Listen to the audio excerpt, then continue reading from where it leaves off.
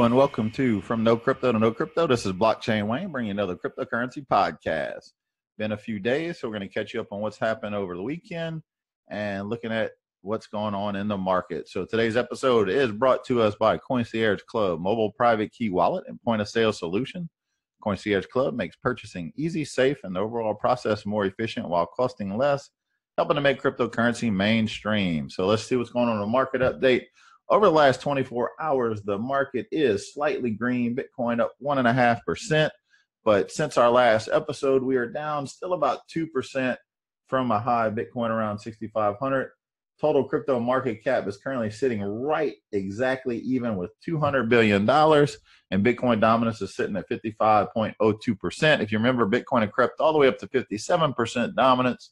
But we've seen some altcoins with some big runs. Ethereum's up 18% over the last 7 days. Ripple up 26.5% over the last 7 days. And Tezos up 17% with some other 7, 8, and 9-digit gains on some other altcoins. Once Bitcoin typically stabilizes, we do see the altcoins go into a little bit of recovery mode, and that's what we're seeing happening.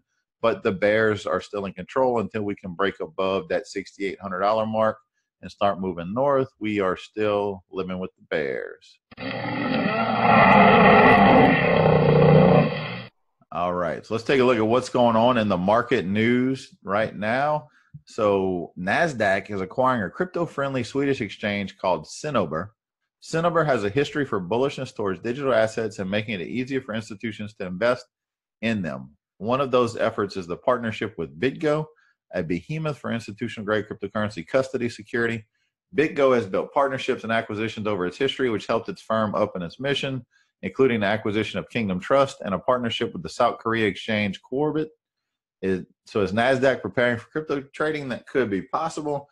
If you remember, ICE, which is the owner of the New York Stock Exchange, is also working on crypto security holdings and crypto assets. So it looks like NASDAQ is ready to play in that game as well.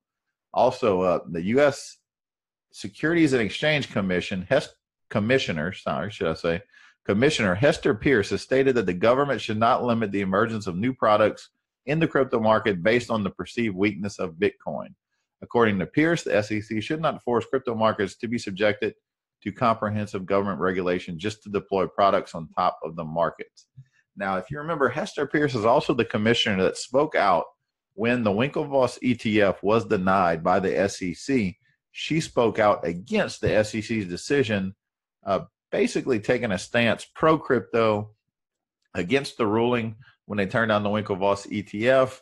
She is very pro-crypto, definitely sees what the potential of this market is and does not want to hinder any progress of technology. So she explained here, she quoted as saying, the commission should not default to a demand that the crypto markets be subject to comprehensive government regulation as a precondition to allowing products linked to those markets to be traded in markets that we regulate. So is this good news or not good news for SEC and for Bitcoin and cryptocurrency? We shall see, but that is her stance when it comes to crypto assets. Also, let's take a look at what's going on in Zimbabwe. So the headline that I actually shared on the Facebook page is cryptocurrency could solve Zimbabwe's cash shortages. So the new finance minister, new treasury boss, is potentially placing himself on a collision path with the country's central bank with this pro-cryptocurrency stance. Now, you can't blame them. Zimbabwe is one of those countries where their fiat currency is grossly inflated. You can have millions of dollars and it not be worth anything.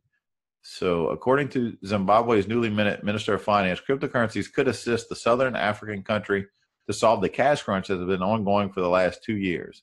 Now, as a side note, I'm going to tell you one of the first stories I heard about cryptocurrency, and I'm not talking about Bitcoin. I'm talking about cryptocurrency was used in a real-world use case to solve a problem in a country and help the unbanked.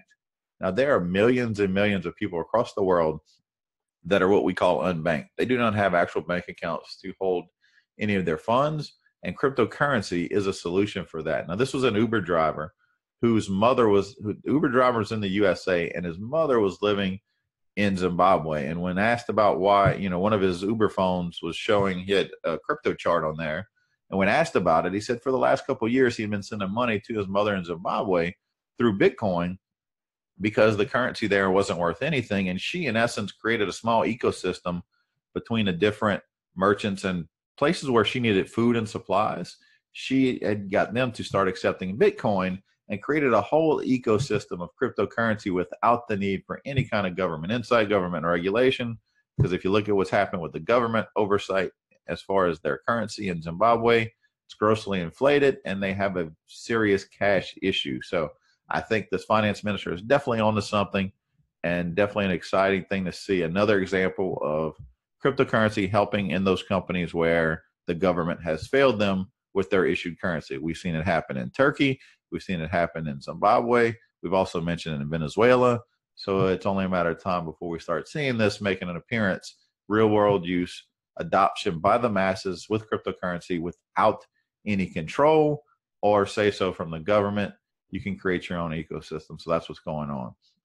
All right. Now, Ripple is also announcing that their XRP product will go live next month or so. So Ripple's long anticipated cryptocurrency product, which aims to make XRP the asset of choice for cross-border settlements between financial institutions, is finally nearing production via an actual commercial application.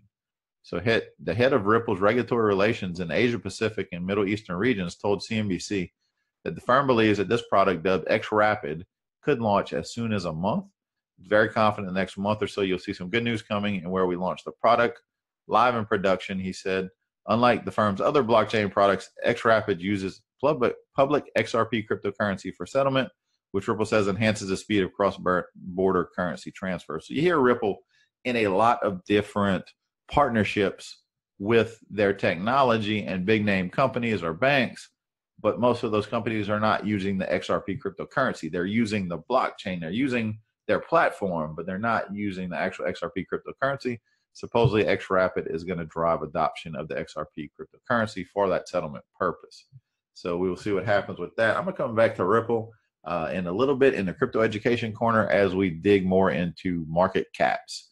I like to revisit that one as I'm seeing a lot of things on social media, people making outrageous claims about cryptocurrency, and I want to kind of give everybody some insight on how to judge a crypto by the market cap. All right, so next up in the news, the U.S. market crash is expected as household income explodes. So the question in this news article that I posted on the Facebook page, From No Crypto to No Crypto, is will millennials flock to Bitcoin when the U.S. market crashes? And for the first time in history, U.S. household wealth has surged above the $100 trillion mark. It's been fueled by the rise in the value of stocks and properties. We've seen many stocks hit all-time highs. I mean, Apple and Amazon have both become trillion-dollar market cap companies. However, many analysts are saying that's unsustainable growth in household wealth could cause a crash, which may lead millennials to flock to Bitcoin. So that's what's going on there. In comparison to stagnation in actual U.S. household income, it is quite evident the rapid growth rate of U.S. household wealth cannot be sustained in the long term. So household wealth has increased, incomes have not. So that's what we're looking at. It could be a crash. All right, final up in the news today, the Los Angeles Dodgers baseball team are entering into the digital space in what they are calling the first ever crypto giveaway in not just baseball history, but also sports history. So the team announced that they're going to be holding digital bobblehead night when the Dodgers host the Padres September 21st. So what does that mean? The first 40,000 fans will receive a card with a unique code. Fans will then visit a website where they can enter in that code and unlock a digital bobblehead, which they can then download to their Ethereum wallet. Ethereum is a public blockchain network which uses the cryptocurrency Ether. So think about what's going on here. The Dodgers are giving away a non-fungible token. We've talked about things like that, such as crypto kitties and all, but a crypto bobblehead. Now, to store that, 40,000 fans are going to need an Ethereum wallet. So I would say it's probably safe to say a good portion of that 40,000 fans may not have an Ethereum wallet, so they're going to have to download one. They're going to have to be given one. And to store that bobblehead. So when fans unlock their tokens, they'll randomly be giving a digital bobblehead of either Clayton Kershaw, Justin Turner, or Kenley Jansen. So interesting to see how this plays out. I think we'll see a lot more of this in the future. Digital asset tokens like this are very interesting to see. They'll be unique. If they don't ever do this type of giveaway again, it could lead to some value. So I really think this could drive a lot of crypto people or just a lot of attendance as well to that baseball game on the 21st, right around the corner. All right, so let's take a look at the crypto education corner and see what's going on. Think about what cryptocurrency allows us to do, right? It allows us to purchase without a merchant, bet without a bookie, insure without an underwriter. You can even trade a stock without a broker, get a loan without a bank. You can use escrow without an agent, and you can establish an uncensored internet without ISPs, right? No internet service providers needed. So it is giving control back to the people. So one thing you want to look at, long-term adoption is something I always talk about, but many people are speculating. Our market right now is driven mostly off of speculation and not as much off of use case. Now we're starting to see that shift, right? XRapid, XRP announced the XRapid may be ready to go in a month. We see Ripple surge over 26%, right? Tezos is announcing they're launching their own mainnet, and that's been a project that's been highly touted for well over a year. And now Tezos is up 18% over the last 7 days. But when you look at a coin, what is the true potential, right? You look at the top three cryptocurrencies right now, and it's basically Bitcoin, Ethereum, and Ripple, right? Bitcoin's at 63.60 right now. Ethereum's over $212, and Ripple is at 33 cents. Oh my God, 33 cents. It sounds like it's a huge potential for growth with Ripple, but how can Ripple be ranked third at 33 cents? Well, here's the deal. Bitcoin at 6,300, you think, why can't Ripple go to 6,300? Bitcoin has a total cap of coins, circulating supply of coins right now of 16 million, and total supply whenever every Bitcoin is mined of 22 million, right? So only 22 million Bitcoins will be available. Ripple, on the other hand, has a circulating supply right now of 35 billion with a B tokens, and a total market cap, a total supply of 100 billion, right? So if Ripple goes to $1, that is $100 billion market cap. Ripple goes to $100, that is $100 trillion market cap, right? So when it's 100, let me start that over. It's a $1 trillion market cap. So what does that mean now that we do think cryptocurrency in the next year or two will be a multi-trillion-dollar market cap and could eventually get up there? But for, many people out there are claiming Ripple and other ones like Stellar. And don't get me wrong, I'm bullish on both of those as far as a value. They will go up in value. But to say that something with that big of a market cap is going to go up to $100, $200, $300, that is basically saying that is going to replace every currency value in the world, because the total current value in US dollar of all currencies around the world is sitting around anywhere, it's estimated anywhere from 90 to $110 trillion. So to say that one particular currency is going to have over $100 trillion market cap is very outlandish right now when you think about what is out there, how many different cryptocurrencies are available for different use cases. Now, do I think Ripple will have its place? Absolutely. They are making moves. You got to give it to that company, as many people, hate on that cryptocurrency because they say, hey, it's not a true cryptocurrency. It can't be mined. There's 100 billion of them out there. They're making moves just like some of the other ones. So there are things that will happen that could drive, these cryptos to go up in value 5, 10, 20 times their value. But will a cryptocurrency that's currently sitting at 33 cents go up to $300? Not very likely, unless a lot of their supply is taken off of the market for good. All right. So just remember that if you want to do some more research on market caps, you can go into coincheckup.com, click on the cryptocurrency you want. So right now I'm clicking on Ripple. And once you click on that link, it will tell you the circulating supply right now is $39.81 billion, total max supply at $100 billion.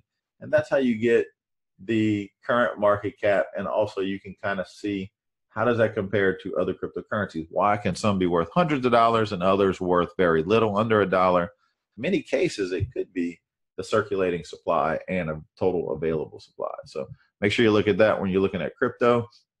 That is it for our crypto education corner today. As mentioned before, all the news articles we talk about are posted on our Facebook page, From No Crypto to No Crypto. If you haven't given it a like, go ahead and find it on Facebook, click like. If you want to make sure you never miss an update, never miss a podcast or a news article that we post on our Facebook page, once you like our page, click on the follow button, and it will give you the option to select See First to make sure you never miss an update from our Facebook page.